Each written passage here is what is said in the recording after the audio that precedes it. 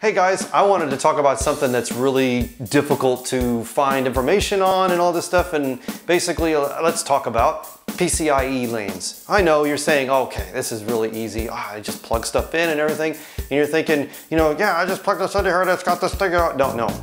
I've been on the forums. I've looked out there and it's ridiculous. It's absolutely ridiculous how much disinformation or confusing information or all this other stuff that's out there. Okay, so I'm an architect.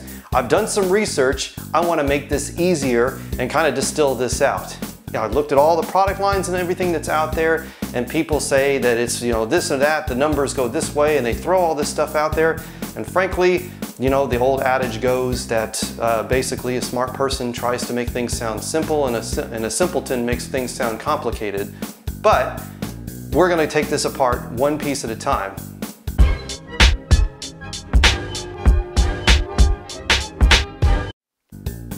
Now, PCIe lanes. Okay, so PCIe lanes are really simple, even though it sounds like they're simple and they're difficult to understand, because I think basically they throw all these numbers at you, and when they're marketed, they tell you one thing and then they talk about, well, this one's 16x and this, and it gets confusing between where are they talking about the size, and we all know size matters. That basically the size and what it'll fit in there versus the width of the link and all this other stuff. Look, this thing's really simple, and when you start plugging things into your computer, it makes you just want to throw your hands up. I am sick and tired of these motherfucking peripherals on a lane. Okay, so besides that guy, let's talk about this. Let me grab my awesome gigabyte motherboard.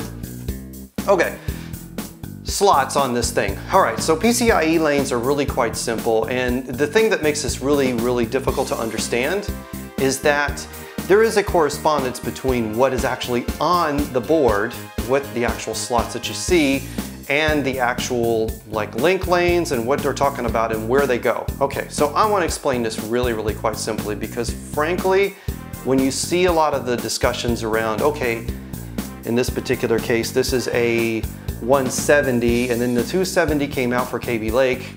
This one's got 20 and this one's got 24. Okay, look, let's explain this simply. So I'm gonna go ahead and take this apart here. This is a Skylake CPU. Okay, so these are pretty much the same as what you would find in, say, Kaby Lake, okay? Regardless of whether it's i3, i5, or i7, we can talk in some of the larger ones, and not to confuse with, say, Broadwell E or in the Extreme editions. But sticking with Kaby Lake and with the Skylake's processors, here's the real simple truth behind this. They have 16 lanes.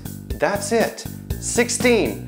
We're not talking 20, we're not talking 24. So where do these numbers come from, and what does this all mean? Why is it when I plug something into my system that things get disabled, or it gets really hard to figure out how many lanes I'm using, or what is all this? Oh my God, I don't know what's going on.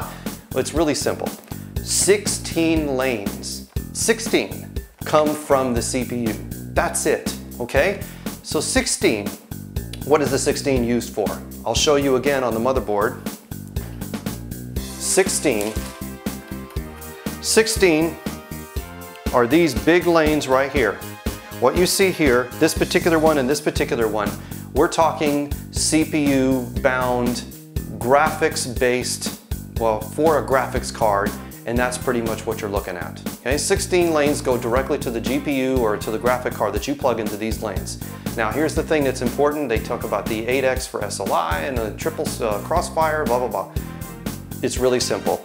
These lanes all share the same bandwidth. That's it. They go 16 lanes directly to the CPU. You can count that as one if you want, because that's all you're gonna get.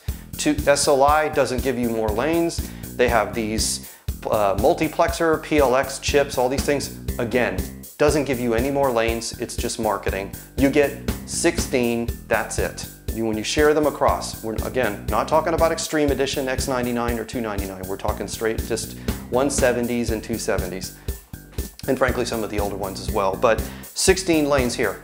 So what about this 20? What about the 20 and 24? Really quite simple. I'm going to explain it with this nice little visual. And No, I'm not the red-haired comic, kind of propping, but let's go ahead and take a look at these with this visual. Here's how this works. I'm going to demonstrate where the 20 and where the 24 come from our magical DMI bus right here. Here's how it works. Here's your CPU. Here are your 20 and 24 lanes. Notice how that fits. This is exactly what I'm talking about. Just like this. The 24 and the 20 lanes go through this beautiful funnel right here.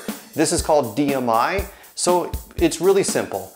The CPU lanes that you get for your GPU, basically those 16 lanes, that gives you, that is not the funnel. That comes from this beauty here. And essentially what you're seeing is that's gonna go directly to graphics, and then everything else, and I do mean everything else. We're talking the 1X PCIe lanes, the USB ports, the sound card, your SSD, your NVMe, everything, all of that goes through the funnel, all right, through DMI. And you know what? They say that this only gives you about four lanes worth of bandwidth. That's where you get this. This is coming from the board's chipset. And so basically, where all those lanes come from are coming through this funnel. So what does that mean? If I have, say, 2 NVMe, I've got a sound card, I've got all this other stuff, does this affect my graphic card? No. Again, CPU gives you 16, graphic card goes through here, everything else goes through the funnel.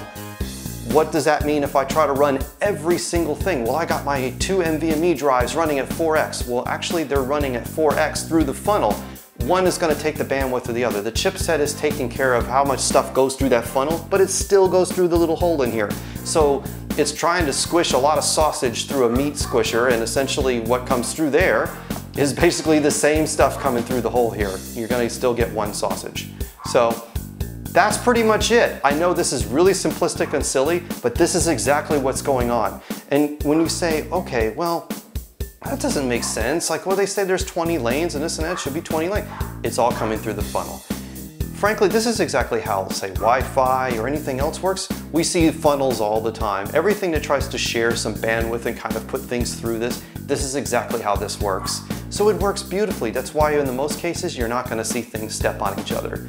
But again, simplistically speaking, all your 1X PCIe lanes, all your peripherals, everything else, this is how it works. All right?